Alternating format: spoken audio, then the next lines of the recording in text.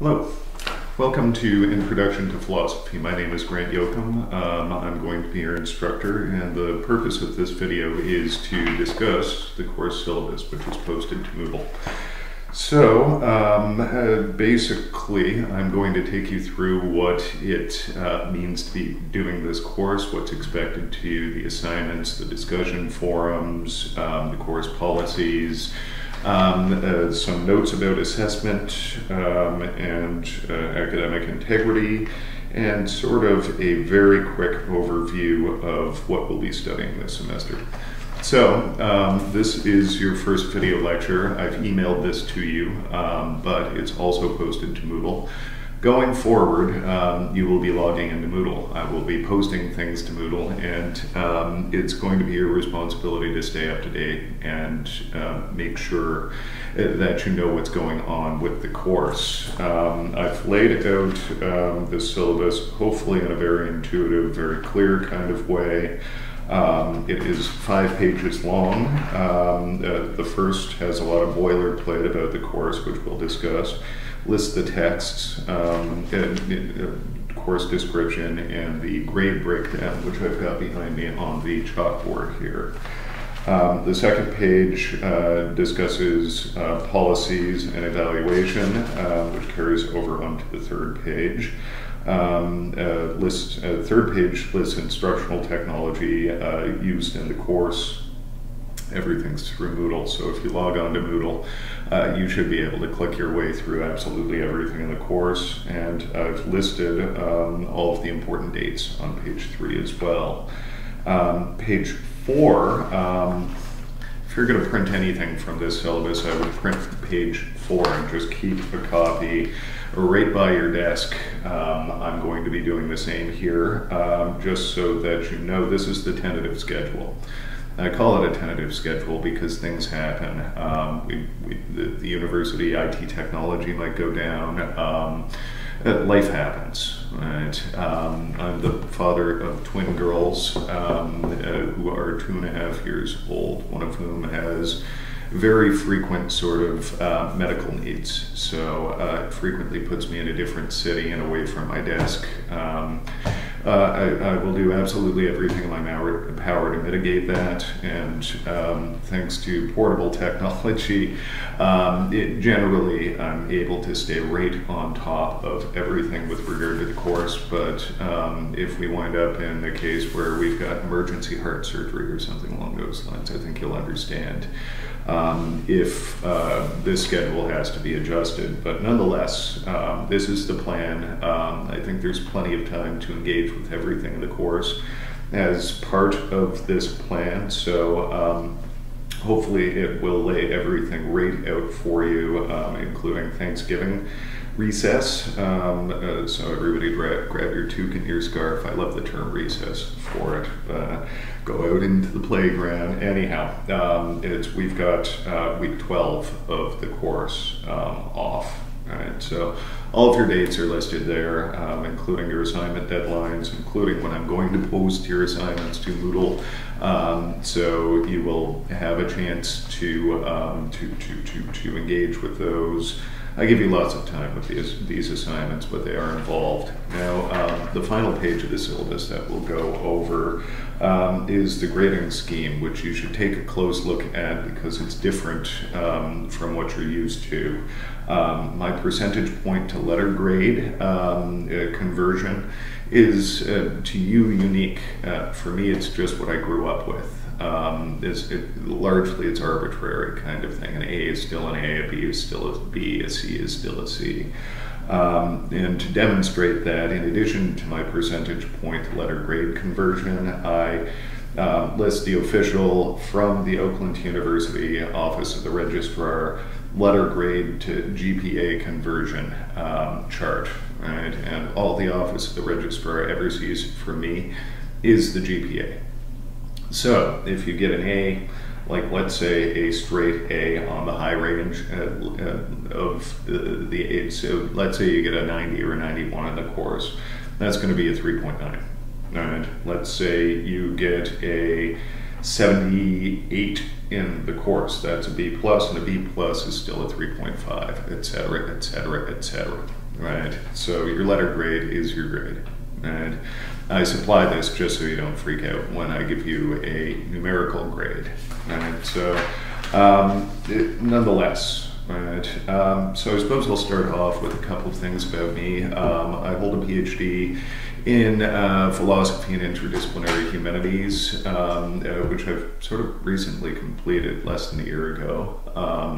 I've been teaching at Oakland University for, this is closing off my 13th year. I started in 12th year, 13th year, long time anyway. I started in January 2005, teaching for Oakland University, which seems like a long, long time ago. Mostly what I teach is introductory courses. Sometimes they give me an upper level course as well, but nonetheless, I am in the trenches doing the introductory courses, which frankly I love. Right? Introductory courses are laid out in an interesting kind of way, and it allows me to do something dynamic and hopefully interesting to you with them. I also hold a master's in philosophy, also from Brock University from a long time ago. I graduated in 2003. And my undergraduate degrees, I have two of them, one in English and the other one is in honors in philosophy. So I've got lots and lots of training. In fact, I've been in teaching support since the mid-90s. So it's not like I just fell off the turnip truck. The other thing to know about me is I'm actually sitting in Canada right now. I'm a Windsorite. I live in Windsor, and I've been commuting internationally to do this job, like I say, for a long time now, which has worked out in a lot of ways and has been stressful in a lot of other ways. You're an online class, so trouble with commuting is not going to be a problem that affects you. This is part of the reason why I like teaching an online class. I get to be very reliable with regard to an online class, whereas every now and again on my commutes, the Department of Homeland Security would like a word with me, and how long that takes is anybody's guess. So I build things into my day to make that very, very, very manageable, to give myself lots of time to get to class, what have you. Now, I am here to help you. Right? So if you run into problems, if you don't understand something that's going on with the course, if you're confused, or if you just need a pep talk, please contact me. Email is probably going to be the way that most of you contact me. And so I fully acknowledge that. And I list my email address on the course syllabus on page 1 and right here. And if you're looking for me, I have a faculty page through the Department of Philosophy's website as well. So if you need to contact me, there are plenty of ways to contact me. But the best way to get advice about the course is, let's face it, it's better if we meet in person. So I have an office on campus that's a shared office with a few other people. It is in MSC 642. It's sort of up at the tower and at the end of the hallway. We've got a window, so that's nice. But nonetheless, it is back in there. So you can find me there Thursdays from 4:30 till 5:30. And by appointment. If you need to meet with me, I will come in and we will meet. If it's absolutely unmanageable with childcare or snow or something along those lines, I'm more than happy to have a Skype meeting with you as well. I've just recently rented an office here in Windsor for the purpose of doing precisely what we're doing here. You can probably hear there's a bit of an echo. I'm just in the process of moving in. You can see I haven't even really painted yet. I've got everything prepped. So, but again, I've got a window. So that's something. Anyway. So like I say, I'd be happy to Skype meet with you if a face-to-face is necessary. Otherwise, email. I try to stay on top of my emails, and the operative word is try. I'm teaching 4 sections this semester, so that makes me very busy. And 3 of those sections are online, so that makes me electronically very busy. Right? So right off the bat, I'm going to warn you that I do fall behind. It's going to be a lot of grading and a lot of electronic communications. That eats up quite a lot of time. So anyhow, but nonetheless, I will get back to you if you have course difficulties or anything along those lines. But always, please feel free. My office hours are drop-in office hours. Come see me. Usually I'm just sitting around bored, right? Getting my own work done. So, on to the course. The course description says that it is a study of the main types and problems of Western philosophy. The readings are chosen to illustrate the development of Western thought from the ancient Greeks to the present.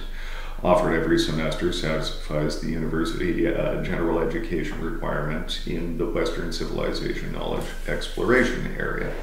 You see, the reason I'm reading through the course description in this boilerplate is because this is the box that this course needs to fit in. Right? If I am designing a course, these are the things that the course needs to do. Otherwise, I'm fairly free in terms of course design.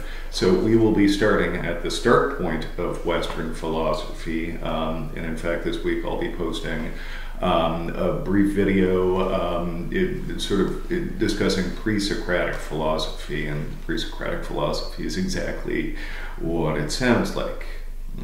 Philosophy before Socrates. Now, the historical record is sort of spotty for that period of time, so what we have is fragments, and we think we know generalized positions.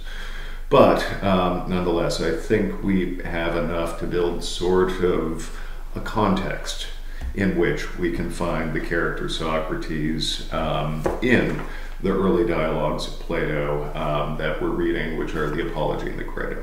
Right? So you will find a character by the name of Socrates in the Apology giving himself a trial defense, and in the Credo giving an argument with regard to duties and justice with regard to a democracy. I don't want to give away too much. It's like giving a Game of Thrones spoiler or something along those lines.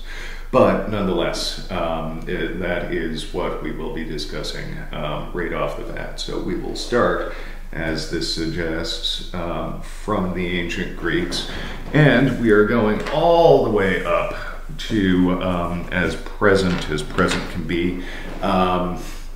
Not as present can be.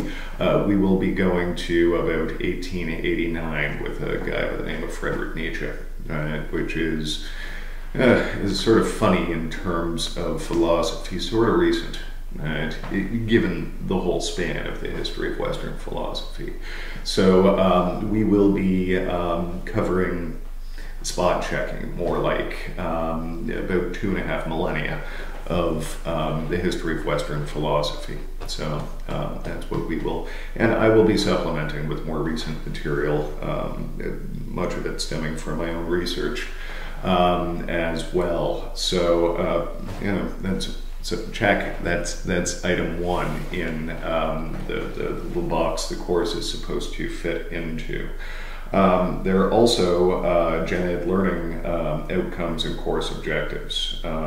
Basically, we have to learn about Western civilization, and these are all Western theorists that I have chosen, which is kind of a bummer because I am a little bit on the trained side in Eastern philosophy as well, Buddhism, Taoism, a little bit of Hindu philosophy. This comes from my master's degree at Brock University.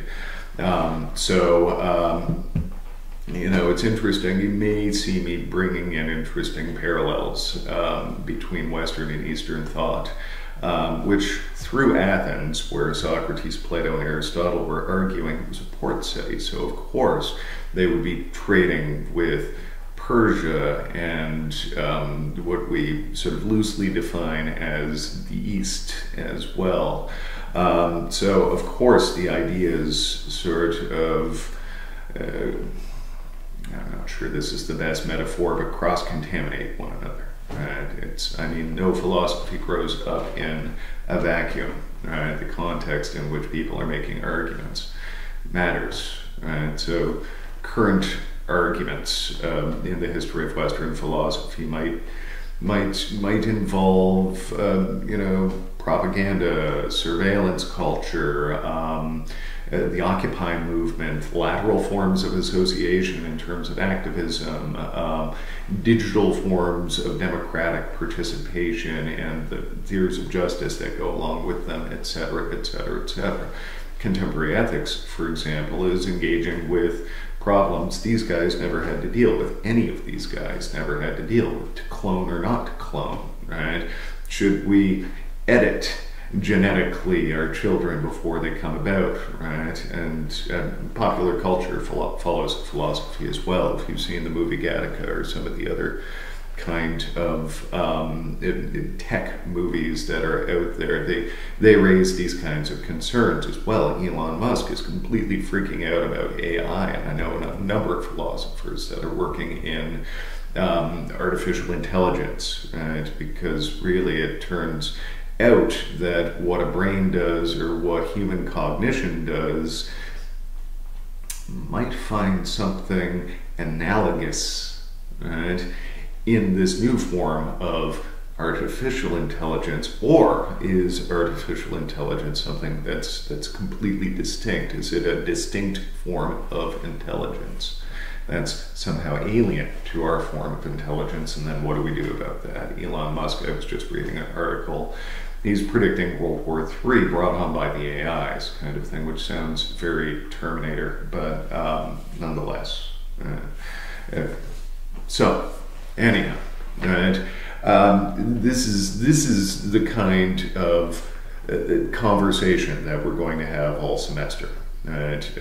What do these new developments mean for our theories of justice, what it means to be a human being, what it means to be free, etc., etc., etc. And we're taking a historical approach to see how these ideas have evolved in the West. Right?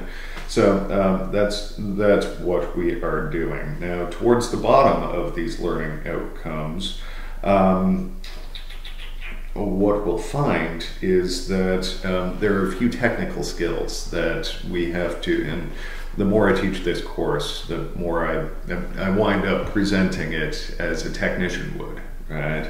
So I'll just read them all. To introduce students to the important historical texts in philosophy, that is, to know the important philosophical ideas of European and American culture. So students, texts, students. That was your brief introduction. We'll expand upon that as the semester goes on. To show students how philosophical theories have developed over time. I've just laid that out, kind of. We're taking a historical approach, and these theories are developing over time. Each and every one of these theories are in dialogue with one another. So that will be interesting, right? So hopefully we will have some interesting thoughts and dredge out some interesting connections between these theorists on these topics. To develop students' faculty in using logic or reasoning more broadly to analyze and evaluate philosophical arguments. Right? So basically we're going to be reasoning and arguing and using logic to engage with these arguments. So we're going to be taking a critical approach. Right? At the same time as being generous enough to these arguments to see how they hang together by an internal sort of structure, right? And evaluate critically, of course, that structure. And then finally, and this is largely, these last two, the using logic to analyze and evaluate philosophical arguments, and then the final one, to develop students' facility and clear presentation of arguments in writing, are the main things that I evaluate. So my job is to introduce you to the texts, to choose texts that show you how these ideas have developed over time and in conversation with one another. But nonetheless, what I assess in you is your ability to use logic or reasoning to evaluate these arguments. And how you're able to clearly present accounts or critiques of these ideas in writing. Right?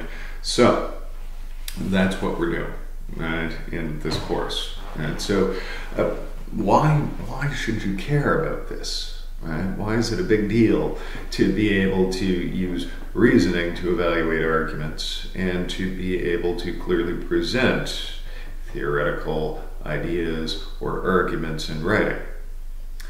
Well, come on, think about it, right? Look at the culture that we live in, right?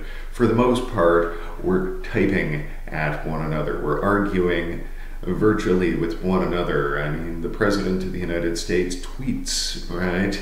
And these tweets have an impact. So it's important that we are able to clearly assess, right, and communicate in this written form now more than any other time. But bizarrely, our age is one where more people in the world, in real numbers and in terms of percentages of populations, are literate, right? This is how we communicate with one another. This is also how we store for posterity all of our knowledge of our culture, right? In addition to the lived practice of being in a culture, right? So it's important. This is the medium of our age, right? So sure, it seems like I'm dragging out these dusty philosophers for you, but nonetheless, right, the skills that we are learning by cutting our teeth on these philosophers and learning how to communicate argumentatively, theoretically, in a clear kind of way, these are survival skills, right? These are survival skills. And to a certain extent, I've got a sociologist friend by the name of Paul. His birthday's coming up. I gotta remember that. Anyhow, Paul introduces theorizing to his students in a way that I think I'll pirate. It's okay. I've added a footnote. It's coming from Paul. You know, so much of what we learn at the university is a set of technical skills, procedures, that sort of thing. How to follow the procedures, how to do X using method Y kind of thing, right? But eventually, in your life, you are going to hit a point where the systems that you are applying break down or don't work or find a case that doesn't fit within that system. And on that day, you're going to have to theorize. Now, this course is going to give you a basis in terms of the bare bones structure of how to do precisely that. So on that day, when all of the systems break down and you're going to have to independently use your theoretical abstract understanding of the world to encounter a situation, right, and to rise to the challenge of that situation, it's best to have some background in how to do that. Again, survival. Right? These are important skills, not to sell it too much, I guess. Now, I'm the jerk that has you buy like a whole bunch of books.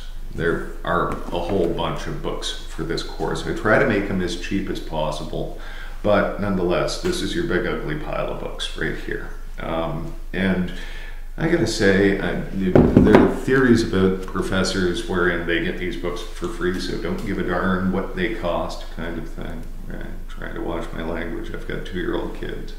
Right?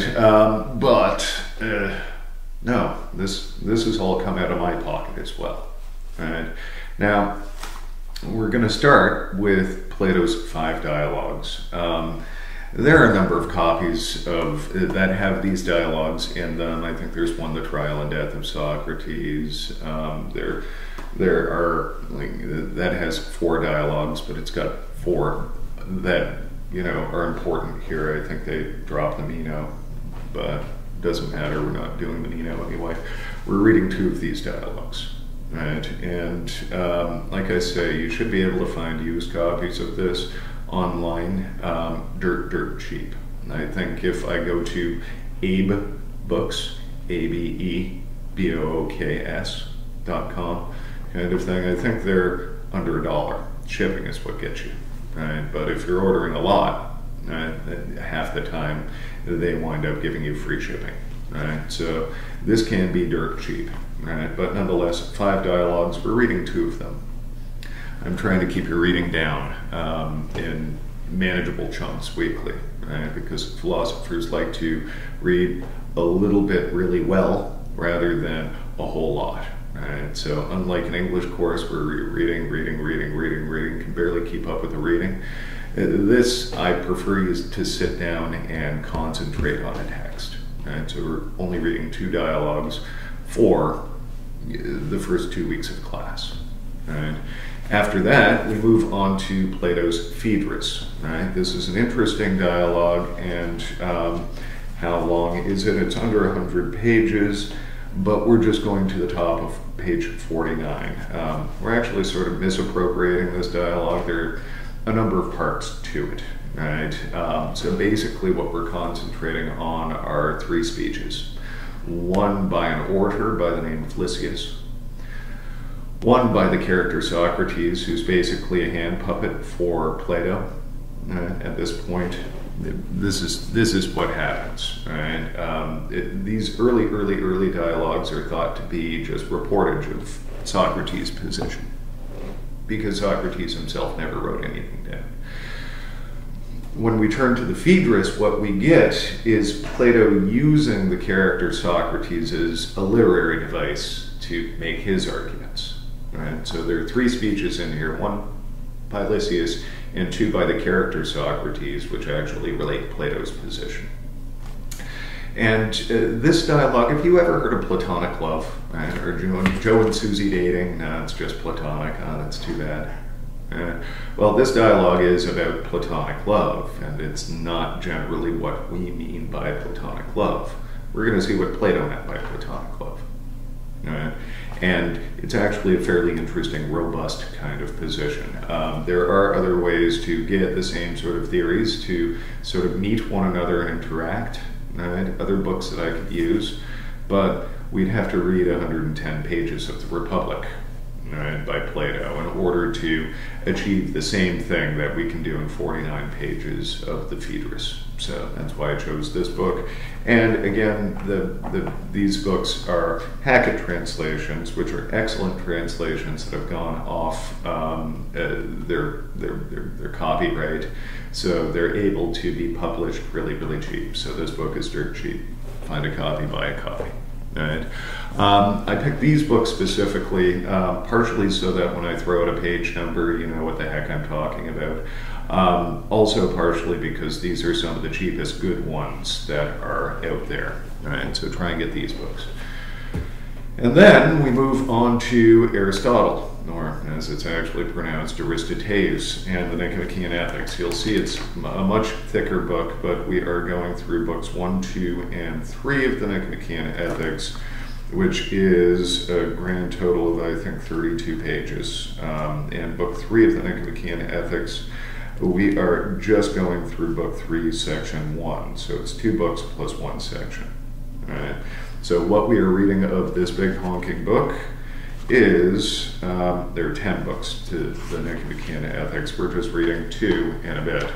So it's like that much reading. Now, this is one of my favorite all-around books in the history of Western philosophy. As the title suggests, it's ethics, right? It's ethical theory, right?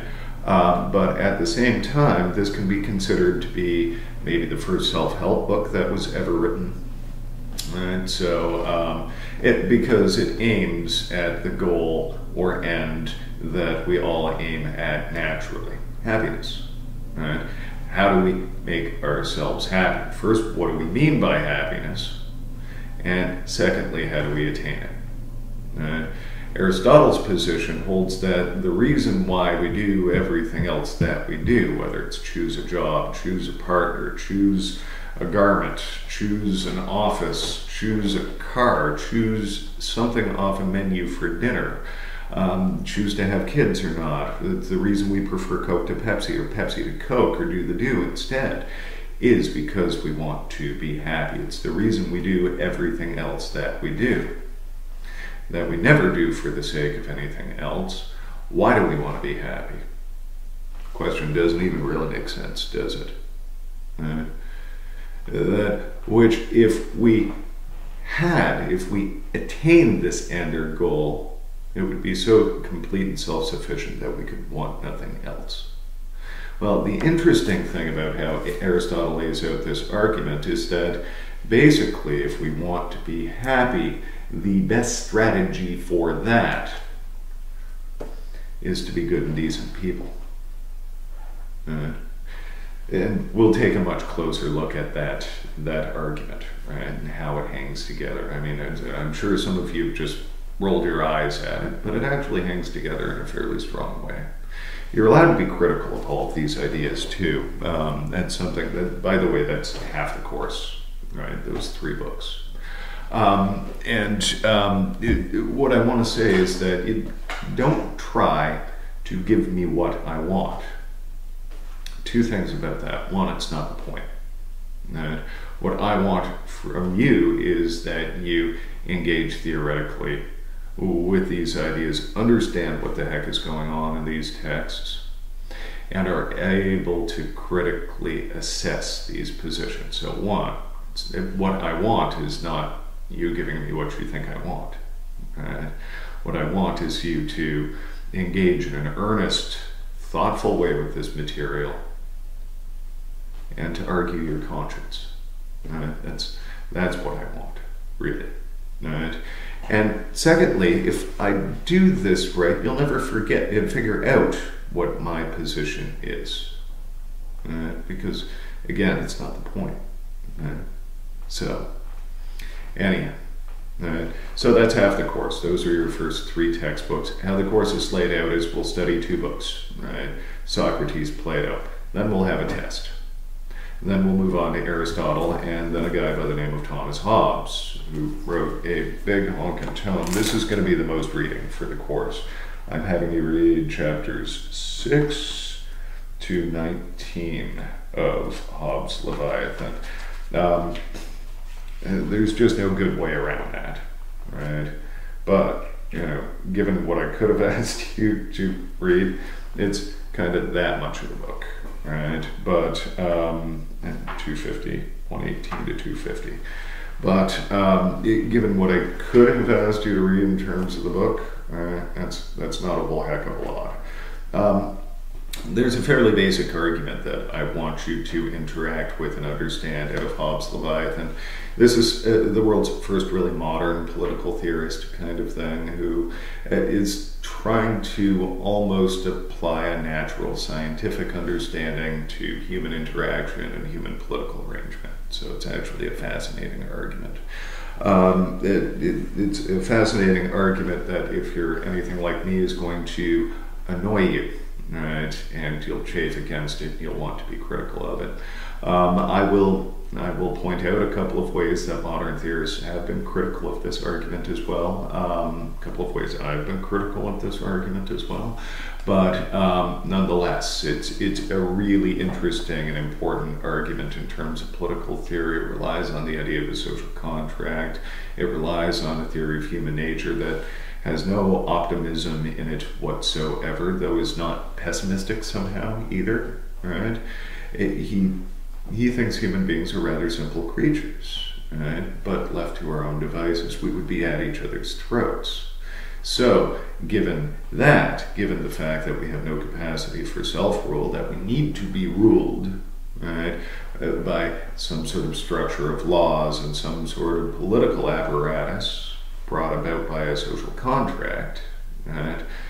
This is how to build the most stable society, and the kind of society that will actually lead to most of us getting some of what we want as often as possible. Right? So that's his argument. This book was an interesting one. Basically, what you're getting here is not a translation. Absolutely everything else in the course is a translation. This book was written in what was considered to be the vulgar English at a time when, as a matter of power for both the church and the state, academic discourse had to be written in Latin. Why?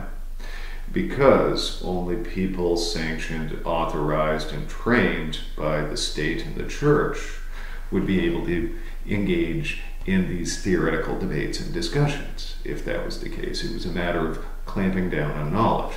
Well, Hobbes said, okay, that's stupid. That's not the audience I want to reach. I'm going to write in English. Right? So this is Old English. You'll notice some odd spellings in here.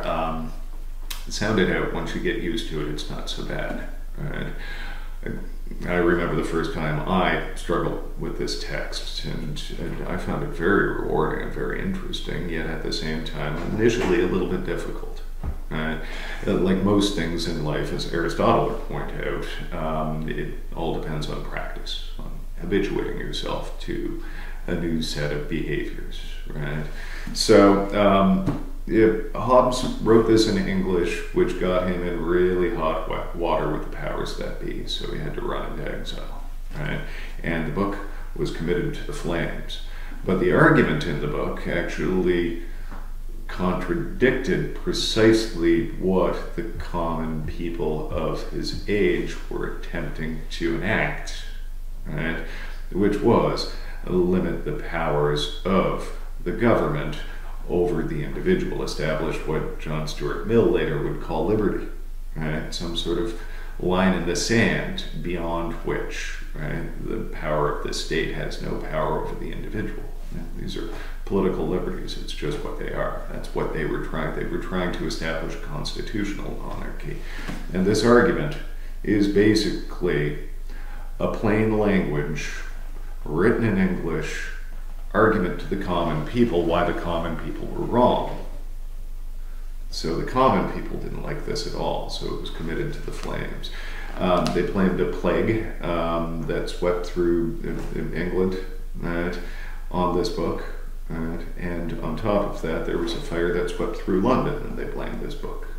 It was just its unsavory character. But a few survived, so we've got a copy. That's Hobbes. That's our brief sojourn in modern philosophy. You see what's happened here is a long sojourn, ancient philosophy. This is Athens 2,500 years ago. And then we jump to the 17th century. And it's a long history of Western philosophy, only do so much. And then we hop into the 19th century with the last two figures. This is probably the most expensive book that I have you buy. I've been using it for a long time. There are two, what do you call them? They're not dialogues, they're pamphlets, I guess. That sort of thing. Two arguments that I want you to engage from here, right, from this book. One is called The Concept of Anxiety. The other one is Sickness Unto Death. It sounds very exciting, doesn't it? Right? But these are supposed to be dialogues for uplifting and awakening kind of thing, written by a guy by the name of Soren Kierkegaard. Right? Actually, his name is pronounced more like Shech, but we don't do that. It's Kierkegaard, as far as I'm concerned. And in fact, these arguments are written by pseudonyms. Right? The concept of anxiety, Virgilius Hophaesis. Sorry, I'm bad at pronouncing. But nonetheless, this is supposed to be the Watchman, right, kind of thing. You see what Kierkegaard does every time he wants to take up a perspective from which to argue? He creates a whole persona, right? Well, if I were the type of person who would argue this, I would argue it this way, right?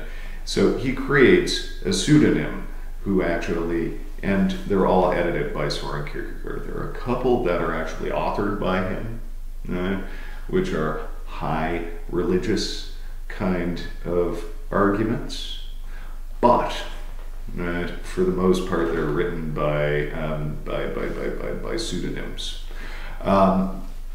And this guy is the great granddaddy of existentialism. This is where the existential movement starts, arguably. And he was a Danish philosopher who was very concerned with a trend that we get starting with people like Hobbes and Descartes and moving through the Enlightenment sort of modernist kind of period.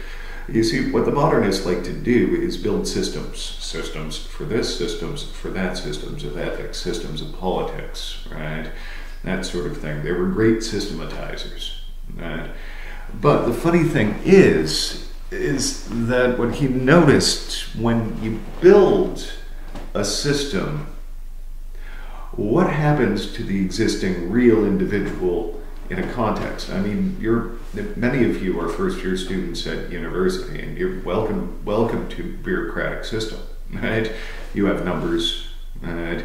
You're cogs in a wheel, you're being churned through a machine, it's expensive, you pay tuition, there are all sorts of rules that you've got to learn, all sorts of electronic portals to manage, or paperwork to be filled out, and that sort of thing. Geez.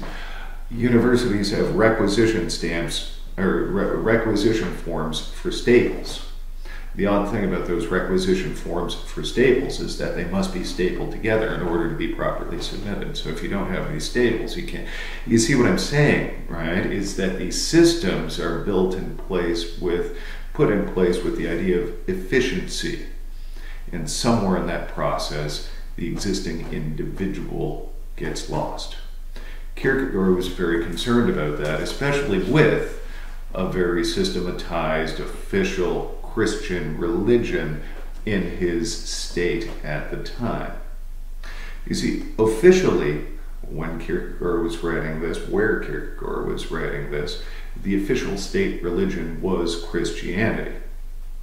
So, by default, absolutely every member of society was a card-carrying Christian. And what did they do? They single-filed into church, they stood at the right moments, they sat at the right moments, they kneeled at the right moments, they parroted back all of the right statements, they knew the words to the songs, and then they went about their days.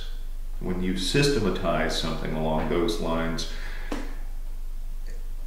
something especially along those lines, something that requires belief and passionate faith, something gets lost. So effectively what Kierkegaard was doing, well, two things. He was sort of the great granddaddy of modern psychology. As you can, these two dialogues are about anxiety and despair, and almost nothing had been written about either anxiety or despair at the time when Kierkegaard was writing this. Right? So these are psychological investigations, right, about the problems that Kierkegaard thought, especially in our age, in his age, but even more, he would say, in our age, are going to be the problems of the age. He was also writing in reaction to this over-bureaucratization and this over-systemization of human life, right? Where we are all thought to be cogs in a giant wheel. Right? And he's writing from the perspective of the existing individual. Right? So this is the first foray into what we will call existentialism, which is a term that I'll unpack as we go on. And he was a religious existentialist who was very worried about the religion in his day, but thought he could reinvigorate it by discussing these psychological and existential sort of issues with regard to being a Christian. What does it really mean to believe the sorts of things that you claim to believe? How many times in your life have you met people who claim to believe things and act contradictory to those things? Right? So there's something spiritual that needs to, in fact, happen. Right? You don't need to be, I'm not going to be passing out Bibles here or anything along those lines. You don't need to be turned off by the term spirit. We mean it the way we mean something like school spirit, or the spirit of public engagedness, right? Or getting into the spirit of the conversation, or the spirit of a party, right? There's something dispositional that happens there, right? And so Kierkegaard engages in precisely that, right? And then finally, The last text for the course, this is like, I'm looking at the back of this, and brand spanking new, it's 14 bucks. Right? I have an old copy here, so your copy won't have the same color. Actually, if you go up real close, your copy will likely just have that guy's face, rather than the big sort of cloudy whatever kind of the mountain scene. Right? But nonetheless, this is an old new to me copy because my old copy had like literally fallen apart. This is a guy by the name of Friedrich Nietzsche, and we are reading the extremely cheery dialogue book, right, written very, very late in his career, called Twilight of the Idols, or How One Philosophizes with a Hammer, kind of thing.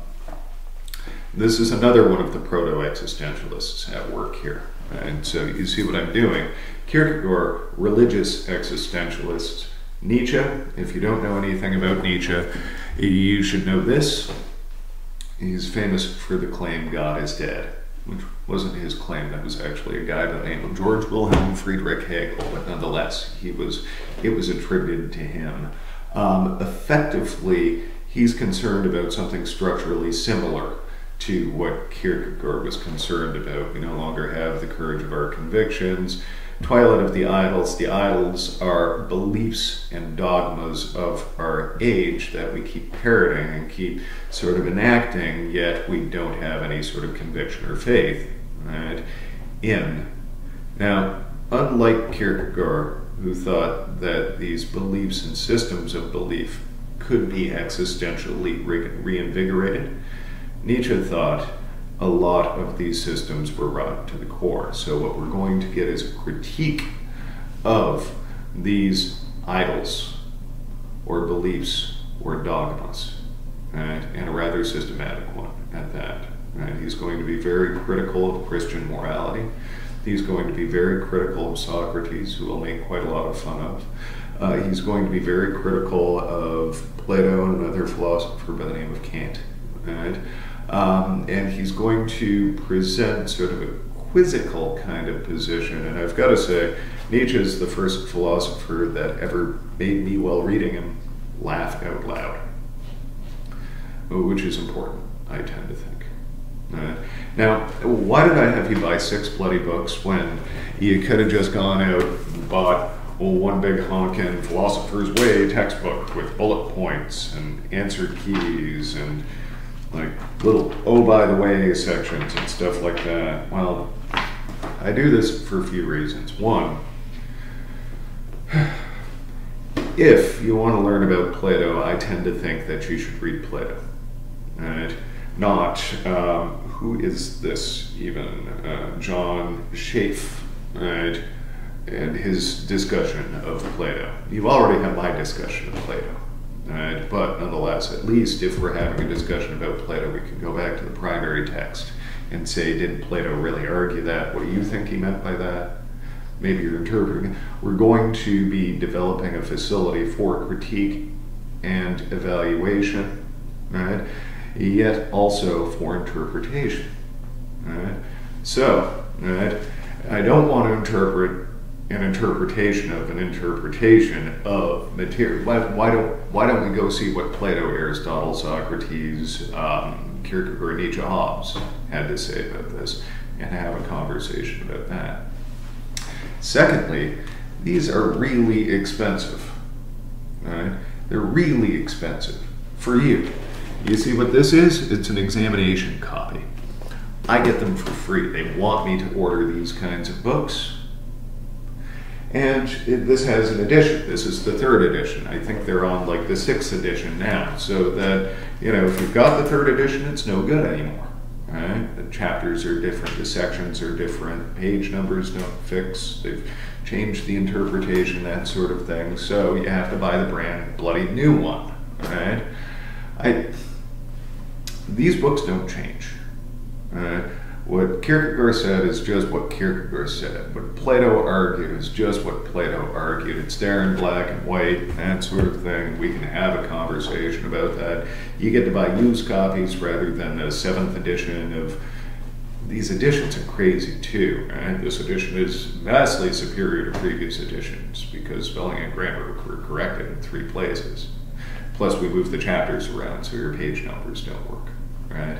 So I tend to like doing it this way.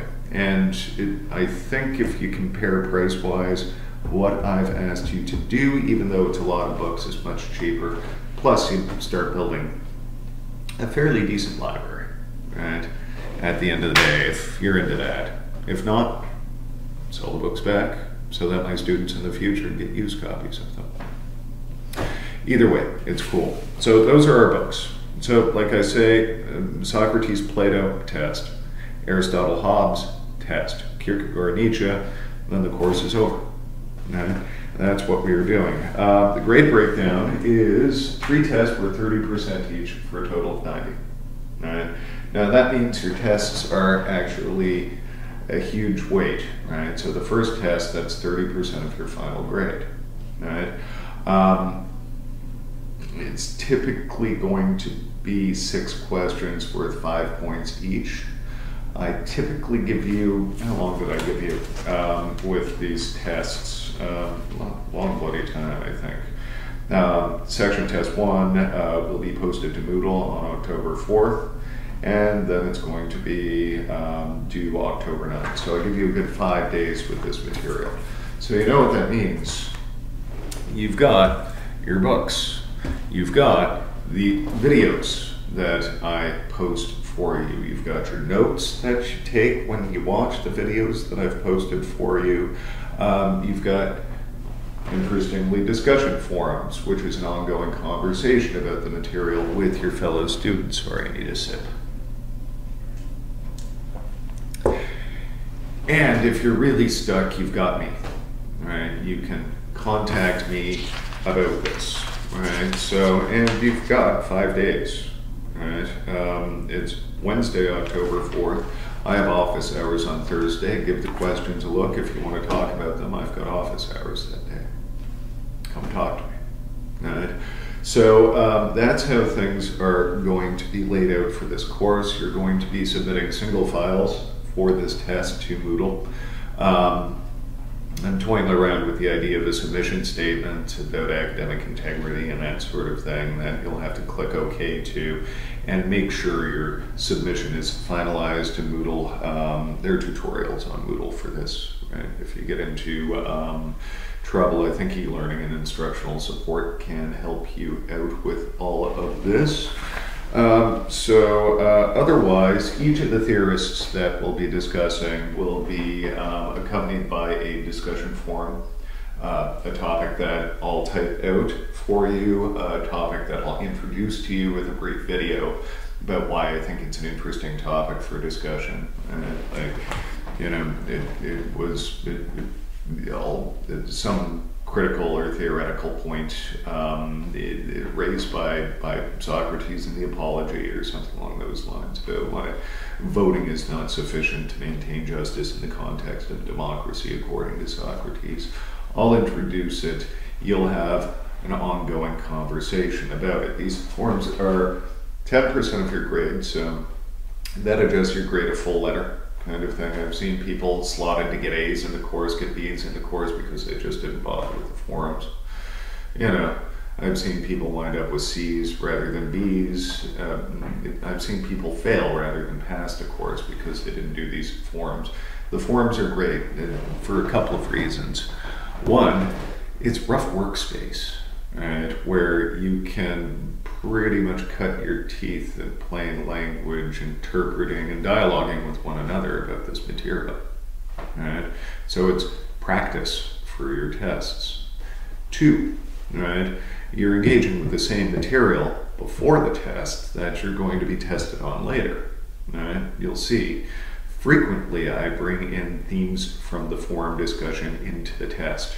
Right? So to a certain extent you'll have 70% of one of the questions, 2 of the questions likely, already sort of answered. All right, so that'll leave 4. It's no big deal. You can do 4, especially since you've got practice having done it. 3, the forums do not end with my topic question. The forums are great places if you're just stuck on your reading, you're trying to figure out what the heck these guys are talking about. You see this hairline? This comes from, what are these guys trying to say? That's where it comes from, right? I'm not choosing these theories, these texts, these arguments because they're easy. I'm choosing them because they should challenge you, right? Because I think you can do it, right?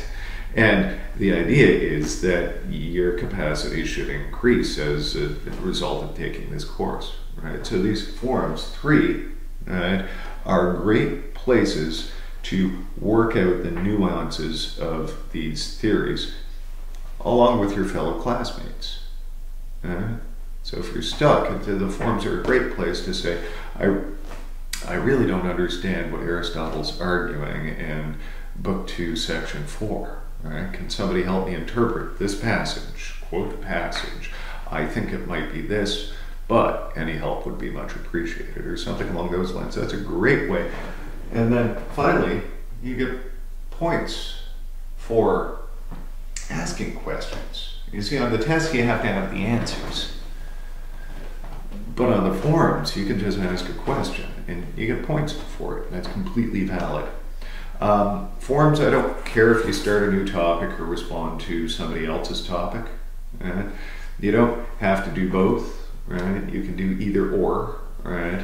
But I track both. You get points for both, that sort of thing. So yeah, that's the idea. So that's where your grades come from in the course, right? 3 tests, 30% each. That's 6 questions at 5% kind of thing. These are substantial questions too. I typically ask you to explain an idea and make a distinction or something along those lines, right? So the questions will be questions that you'll have to think carefully apart, break down into their parts, and make sure that you're answering completely, kind of thing. The sentences, paragraphs, that sort of thing. Remember back on the first page where it said you had to learn how to write? Well, in order for that to occur, I've got to have you write. I've got to read what you wrote, and I've got to make sure it's clear, and I've got to coach you a little bit with regard to your ability to write about abstract ideas. Right? So that is just what I'm supposed to do. Like, it's my job, right? So I have no choice. This is the box the course has to fit into. That's the tests. And then the forums is like practice time for that. Right?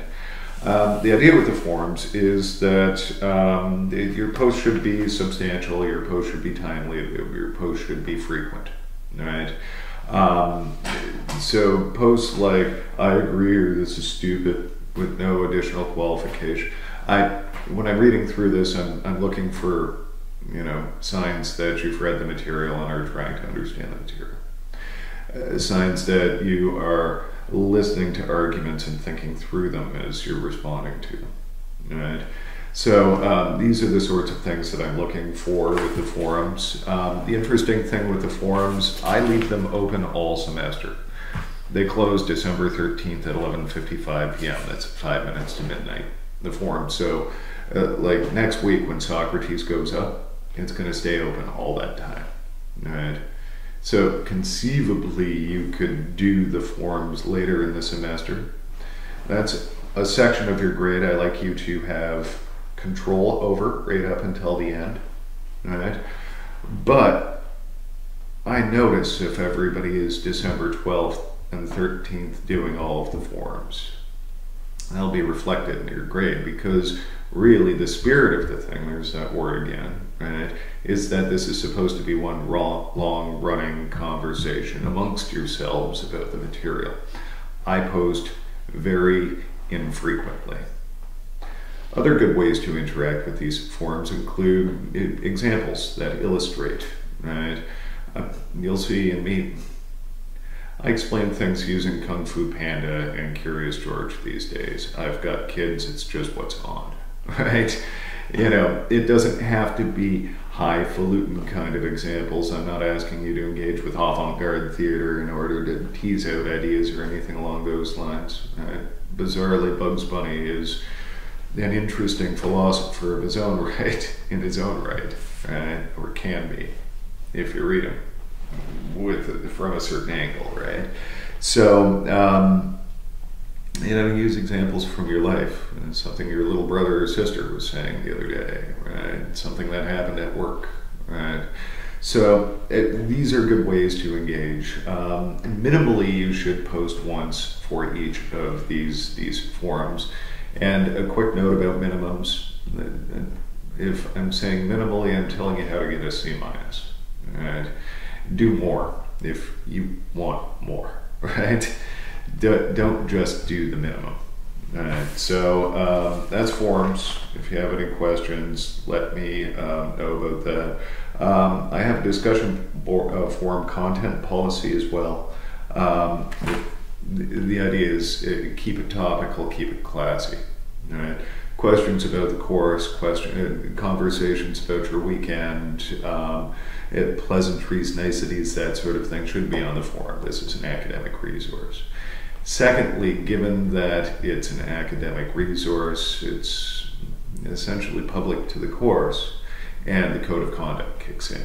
Right? So I will accept no and tolerate no defamatory, derogatory, ad hominem sort of attacks, right, on this forum, right? Posts of that nature will be removed and sanctions will be applied. Right? In severe cases, it may go to the Dean of Students' office. Right? So the idea is keep it on topic. Right? The Socrates forum is for discussion of Socrates, for example, right? And keep it classy. Remember that you're having an argument about ideas, not an argument with a person. Right? So attacks against people are completely unacceptable. Right? So anyhow, that's the forums. Classy, topical. Right? Okay, and the tests. Right? I've already gone over much of what's going on in the tests. Like I say, sentences and paragraphs. Point form responses are useless because I have to interpret a point form response, and the idea is that you're supposed to be communicating clearly and effectively about ideas, right, and relating arguments. Right? So if I have to interpret in an extreme kind of way what you're saying, I have to do too much to point form in order to make it mean something. Believe me, I've got my own point form notes that I have to interpret too much for too, right? So sentences, paragraphs, right?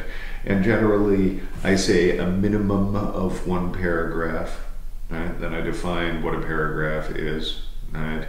The idea is if you want more than a C minus, do more, right? It's probably 2 paragraphs of response. I ask you to do 2 things in these questions. Paragraph 1, first thing you're doing.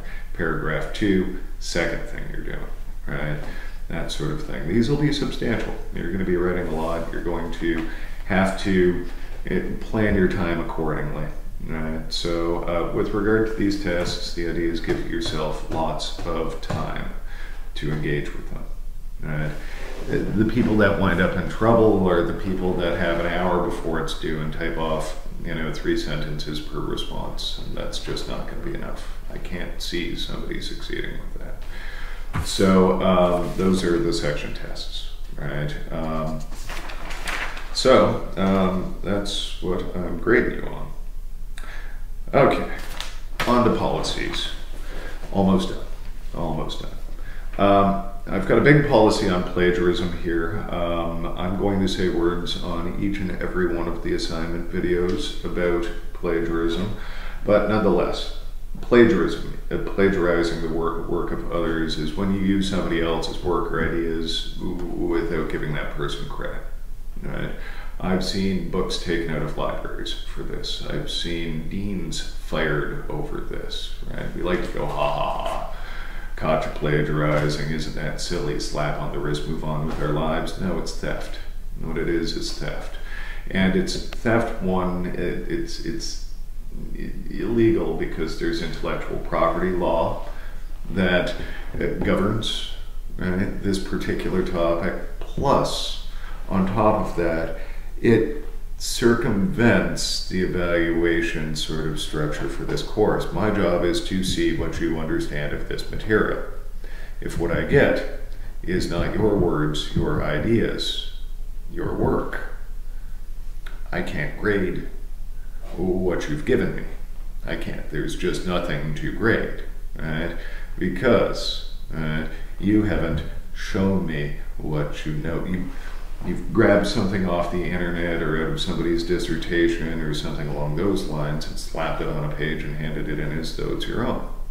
So for this reason, my contract stipulates that I am an adequate judge of your understanding of this material, but contractually, I'm not allowed to determine authorship. You know what my contract says? I have to take the plagiarized material. And frankly, I can tell the difference between plagiarized material and not plagiarized material. And it's, you know, I've got a wacky sixth sense for this all of a sudden. It's like I'm a Spider-Man, bing, bing, bing. Or, as you'll see, Socrates, Socratic daemon chirping in my ear. Right? It stands out like a sore thumb. Right? You might think it's being clever, but no, it's not clever. Right? So what I have to do is take that material and turn it into the Dean of Students' office. And then their experts comb through it and determine whether or not it's a case of plagiarism. And if it's determined that it's a case of plagiarism, severe sanctions up to and including suspension from the university. They'll kick you out of the school are possible, right? So now I've got a zero tolerance policy on plagiarism, right? Your work should be your own work, right? My contract says I just have to take your stuff and pass it on to the people who determine this. But I get to make a course policy, and this is to help you with your cost-benefit analysis. If it's determined that it's a case of plagiarism, well, that's it for the course. That's it. You fail. Right? You just failed the course. That's to start with, before the Dean of Students' office and the Academic Review Board get started. Right? And they have a whole litany of possibilities that they can. And so the idea is finger wag, don't do it. You see, what's just happened here is I don't know you at all, right? You've not done anything. And the fact that I've had problems with plagiarism in the past has put me in a position where I need to accuse you, even though you haven't done anything. I'm sure you're all nice people. This is all moot if I don't have a case of plagiarism. This doesn't apply to you. Please make this not apply to you, right, is what I'm saying. Each and every one of the policies that are in the policies section on page 2 of your syllabus are there because I've had problems in the past. Right? So if these don't apply to you, then they don't apply to you. But it's best to have a policy, right? Just so it's upfront and you know not to do it or what will happen if you do it.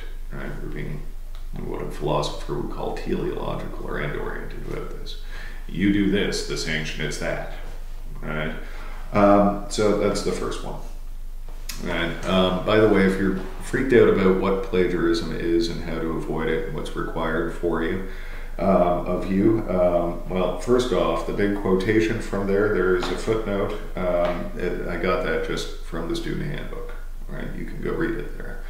The second footnote that's there, if you're unsure how to properly cite your work or what's required from you with regard to this important academic integrity issue, please avail yourself to the Cite Write program through the Academic Writing Center, and I give you a link. Since you're online students, this should be easy peasy for you. This is an online sort of tutorial about how to properly cite your work and how to properly avoid plagiarism. I've done it, and I've done it, right? I've gone through and I learned things. It was pretty good. I just recently published a dissertation with close to 900 footnotes. That's the thing about, I have you buy books for the course. Oakland University's got a big honking library. Academics use books all the time. I haven't moved in yet, so I don't have a ton of books here. I usually show people my bookshelves. And This is all there for you to use. You just have to jump up and down, wave your arms around and say, hi, I'm using this. Right? Just be honest about it. That's the idea. Right? So, that's plagiarism. Missed assignment policy. I'll do this plain language. You've got the policy right there. I'm the first to understand that life happens. Life happens. I've got twin girls, right? I've got a mother with some health issues. I'm an international commuter. Things happen, right? Your lives are complicated. You probably most work, right? Oakland's a commuter campus. We're depending on information technology, that sort of thing. I get it. Life happens. Sometimes the systems we depend on don't work.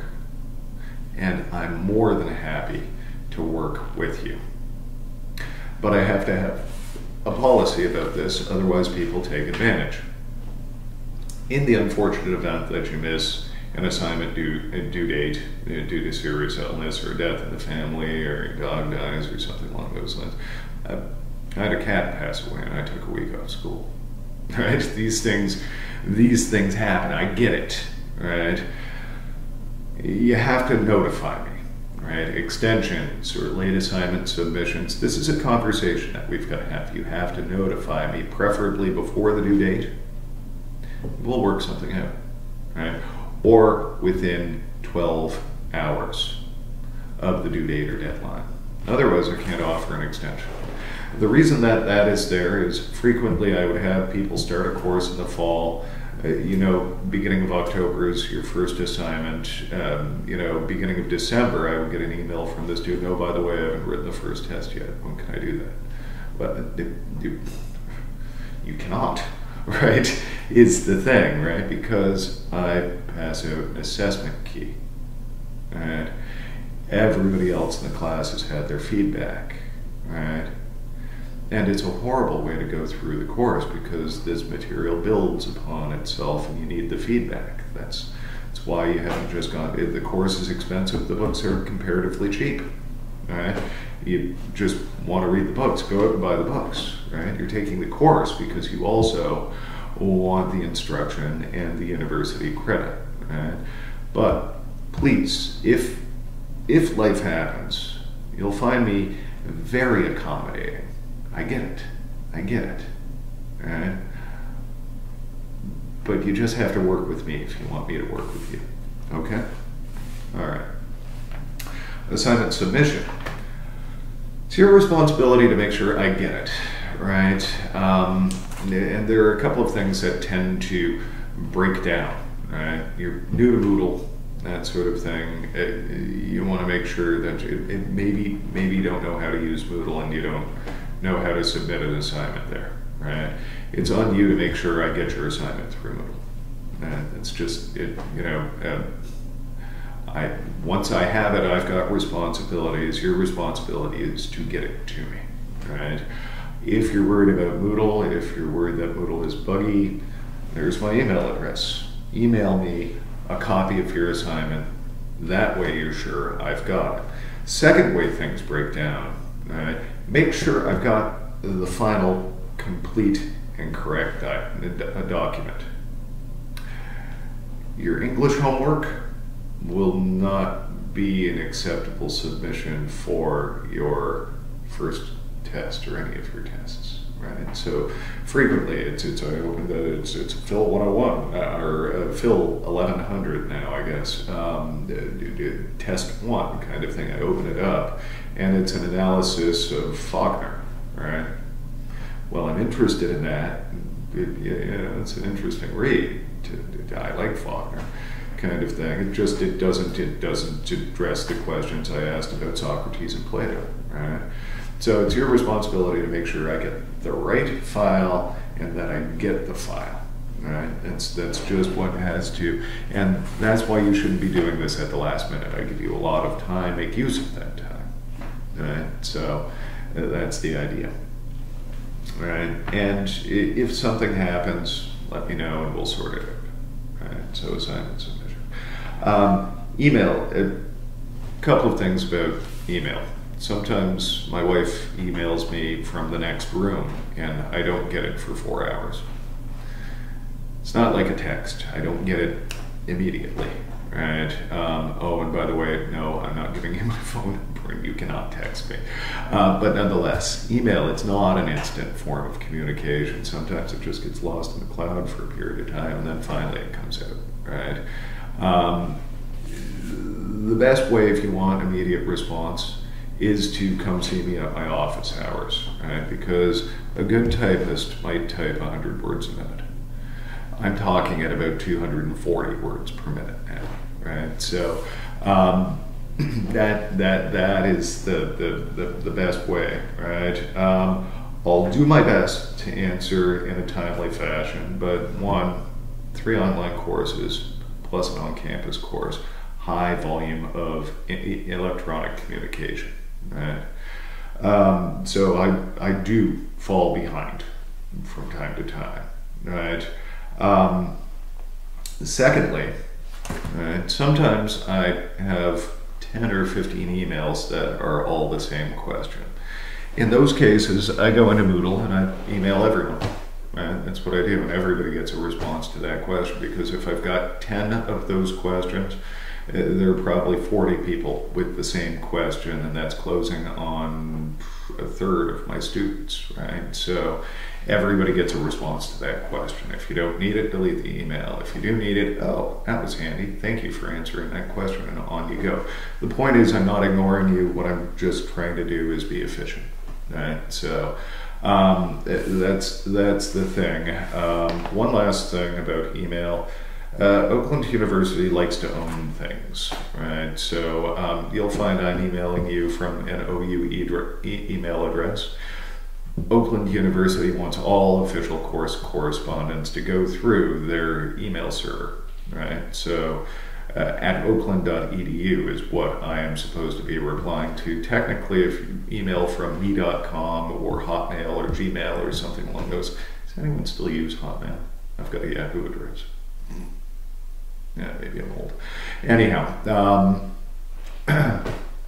if I get an email from a non-OU email address pertaining to the course, technically I'm not even supposed to reply to it.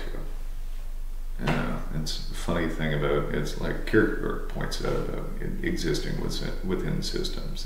They don't seem to care about the individual. They care about supporting the system and how well the system functions, right? So anyhow, welcome to the system.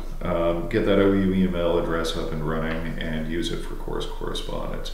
While we're on that subject, I'm going to have all of these forums set up so that anytime somebody posts to the forum, you get an email about that post to the forum. I get them all too, and that's how I read them all. So I read every last one of the forum posts, though I post very infrequently myself. Right? It's your rough workspace. So anyhow, that's email. Right? And you're likely to get a high volume of emails with regard to this course as well. I've already said the discussion forum content policy, keep it classy, keep it topical. That's the idea there. And then finally, extra credit. No, there will be no extra credit in this class. I try to lay things out so that you've got a lot of control over your grade right up until the end, right up until the last minute of this class. That's 10% and 30%. That's 40% of your grade that you will have control of right up until December 13th at 11:55 p.m. when the course ends. I'm more than happy to help you through this course, but there is simply not time in a semester for extra credit assignments. If I say yes to you, I have to say yes to my, what do I have? 75 and 45, 100 115, 120 students because I'm over-enrolled. I have to look at 120 of these extra credit assignments, and I don't have time. There's not time in a semester. I'm going to be struggling to keep up with the work as it is, right? So go in knowing that there is no extra credit, right, for this course. There's credit for this course. If you work with me, I'll work with you, right? But no additional assignments, no resubmissions of assignments, no et cetera, because there's not time. Right? I just physically don't have enough time. Yeah, so that's the course. Right? Your due dates, your first due date is October 9th by noon. Your second due date for the test 2 is November 6th by noon. The third due date, final due date, is December 13th by 11:55 p.m. I try to give you the whole day there. That's within the exam period. I'll try to give you good feedback. I type a lot, right, when I look over these assignments, especially for the first one. So you'll know how to improve the next time. I try to be therapeutic with that. If I'm typing a lot, that doesn't mean I'm angry, right? It means I'm trying to help you. And the discussion forums, you will see those popping up next week, right? This week, you'll see in the tentative schedule that September 6th through the 9th. You'll have the syllabus, which is up now, the overview, which I'm giving you, and a general historical introduction to philosophy, which will be another video shot in my living room, which is green. Anyhow, that'll go over the pre-Socratic philosophers and give you more of a general introduction to philosophy. For some reason, I made this video very long, but nonetheless, that's what we are talking about. Next week, starting September 10th through 23rd, the book that we're reading is Plato's 5 Dialogues, the section's titled Apology and the Credo. You'll have my Socrates video, a video from Rick Roderick, interesting guy.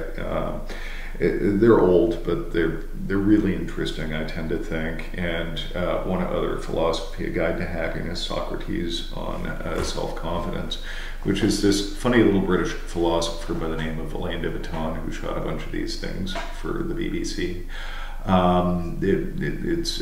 There's a metaphor he uses in there that I like and want, and it's a good introduction to Socrates, even though he's funny. So a note also about the videos for this course. These videos are required content, right? They're like coming to lecture. This is what we'd be doing in a lecture hall the first day. Right? So if we met once a week, that sort of thing, you'd be getting out halfway early right now. There's going to be a short video as well, though. Right? So that's the work. So if you have any questions, do send me an email, and have good days, one for each of you. Thank you.